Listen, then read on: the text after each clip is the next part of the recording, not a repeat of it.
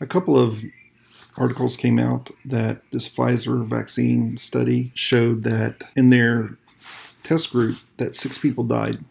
Now they say the deaths are said to raise no new safety issues or questions about the vaccines just because 6 people died. And it is a longer, but the reason they say that is because 4 of the deaths were controls, meaning people who were getting the placebo. Of course, we've heard the placebo is a meningitis vaccine.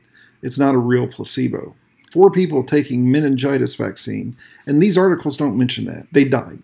They died during the course of the study. We go from 6 deaths to 2 deaths. Well, that sounds not too bad. Well, how many people were in the study?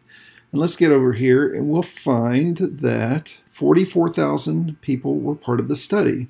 After they did some elimination and other things, it really brought it down to about 36,000 people. So let's round it. You can round it up to 37 or round it down to 36. I would prefer to round it down to 36. So we go from best case scenario, let's say 2 people out of 37,000 people died. That would be 1 person out of every 17,500 people died. And if those sound like good odds to you, then you can take the vaccine. If 1 out of 17,000 people died. However, what we've learned, and this page doesn't show it here, is that actually the rate of death in America, in the United States, is that 1 out of 300,000 people die.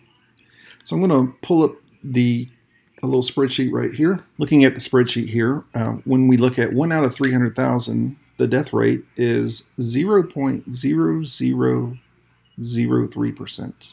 That's the death rate, 1 out of 300,000. However, if you consider 2 deaths per 40,000 or 2 deaths per 35,000, you see your probability of death increases 13-fold or 17-fold, whether you want to count that 44,000 were in the trial or 35,000 were in the trial or 36,000. Let's say change it to 36,000. 13 to 16-fold increase by taking the vaccine or participating in the vaccine trial as compared to no vaccine at all.